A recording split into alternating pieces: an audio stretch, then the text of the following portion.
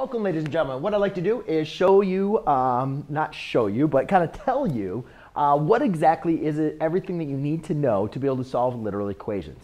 And basically, when we're looking into solving equations, you first learn how to solve a one-step equation, right? And then we worked into two-step equations. Then we kept on getting on. Then we got into like multi-step, where now we're bringing in parentheses, right? 3x minus 1 plus x equals 17. And I'm just making up some examples.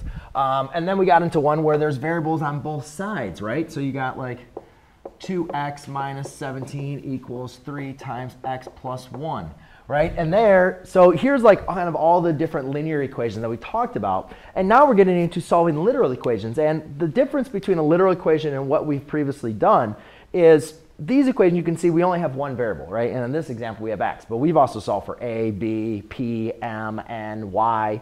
When we're dealing with the literal equation, the difference with the literal equation is you're going to have either two or more variables. And that's basically it. You can have an equation with all variables, or you can have an equation with two variables and some extra some numbers as well. So what we need to know to be able to solve literal equations is, one, understanding what exactly is a literal equation, and two, understanding how we solve each and every one of these, the one-step, the two-step, the multi-step with the variable on both sides.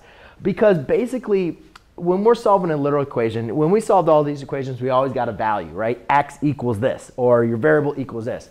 Well, when we solve literal equations, we're not going to have a specific number. We're going to have an expression in terms of another variable as the answer. However, the process and everything, all the operations that we're going to be using are going to be based off of what we learned for solving linear equations.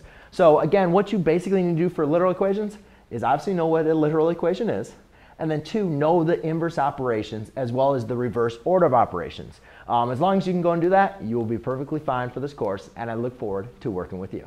Thanks.